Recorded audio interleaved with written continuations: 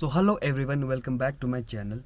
सो आज का जो वीडियो है, it's a very special video for all of us because I my self being very lucky to meet a well-known nature photographer or wildlife filmmaker, Dhritiman Mukherjee sir.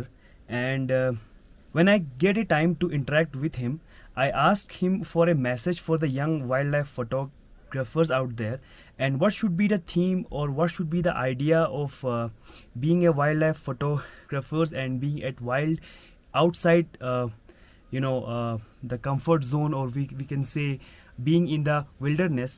So Dhritiman sir give a very fruitful message to everyone out there. So I will like to share the message to every young photographers of India and those who are watching this video. So I hope and I feel that this video can make a change to the concept of the photography or the concept of the conservation via showing the actual scenario. What should be the idea in the mind? So watch this video till the end. But उससे पहले जो है sir का थोड़ा सा intro आप देख लीजिए. Here we go. What does Dhritiman love as much as being out there in the wild? Sony Alpha cameras and G Master lenses. Professionals, and when nature smiles on you, it greets you with hundreds of beautiful creatures all at once.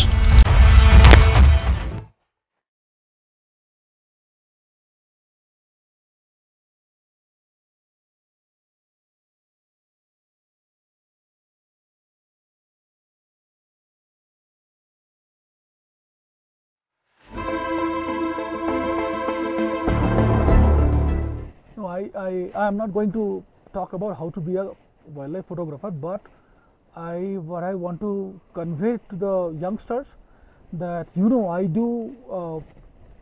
I'm a documentary photographer. I'm not an artist, Right. so I use art as a tool, and my photography goal is to create awareness and work for conservation of nature. And how it does so, my duty is to connect more and more people with the natural world, because one thing you always notice, because you, me, all are we are in this field, I mean in nature, and we are already connected, and this number is very less. But one big problem is that we think, because we work around the same kind of people who are already connected, like researchers, scientists, photographers. These people are already connected, and like if I take photos and show to the photographers, it has no value addition, because they are already connected. So my suggestion to the new photographers who are working in the field of conservation and nature is to show more and more photographs to the disconnected people, not to the connected people. So we make a mistake, like we show our photos to the nature photographers. They are already connected, so we are not making any change. So if we want some kind of impact, we need to show photographs to the people, common people, like maybe a grocery owner, maybe a taxi driver, maybe a people working in the office. I mean who are not actually connected with the nature, and not many people get a chance to be in the nature, right? So we are lucky enough to be there. So our duty is to share that whatever we see, the beautiful things in the natural world, we should bring back and to show them, so that they will have an emotional connection with the nature, and after that it will create an awareness, and if people are responsible, it will become consciousness, and when consciousness happens, then the actual conservation happens.